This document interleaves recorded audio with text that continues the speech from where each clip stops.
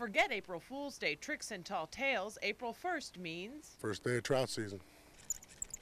This weather's kind of chilly, but I mean, it rains every year, I would have to say, about this time.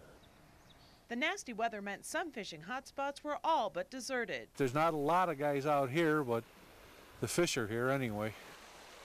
They weren't biting too good on egg sacks. I got a couple of small hits. I switched to night crawlers and they seem to be doing the trick. But in the end, the bait stealers became biters. Got a nice 8-pounder and I got another 3-pounder, so we're doing all right. That's something this guy wishes he could say. Nothing. I've been out here all morning and I haven't seen nothing. We spent time combing area creeks today just finding out what it's all about. Folks say even if the weather isn't so great, it's worth taking the time to cast a few lines. I like going fishing.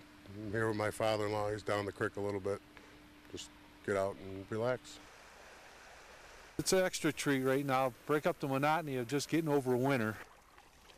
I had to just get out of the house for a while, so this does the trick. I don't ice fish, but I love to be outside, so I catch any chance I can, I'm out here.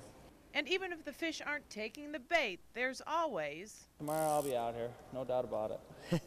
Gotta at least catch something. That's the optimism of the angler. From the fishing holes of Western New York, Kristen Wedemeyer, 7 News.